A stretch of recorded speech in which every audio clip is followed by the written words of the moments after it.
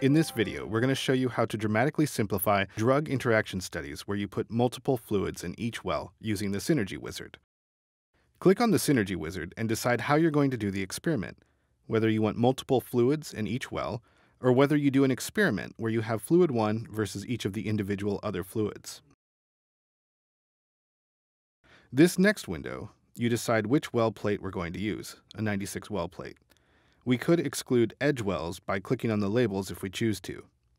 In this case, we're going to use the entire plate. Now we come into a window which allows us to set up the titration levels for the fluids.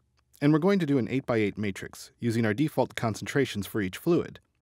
You can copy those values over to the other fluid using this button.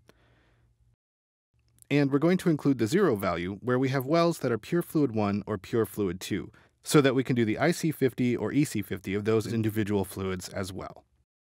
If we wanted to do more than 2 fluids, we could click this plus button here as many times as we like to add more fluids. But I'm just going to do 2 fluids in this example and click on the next option.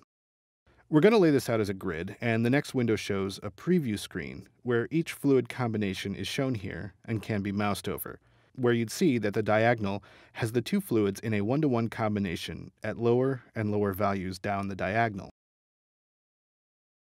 Column 1 is pure fluid 1, and the last row is pure fluid 2, with the IC50 and EC50 of those individual fluids. So this is a simple way to set up multiple fluid combination studies.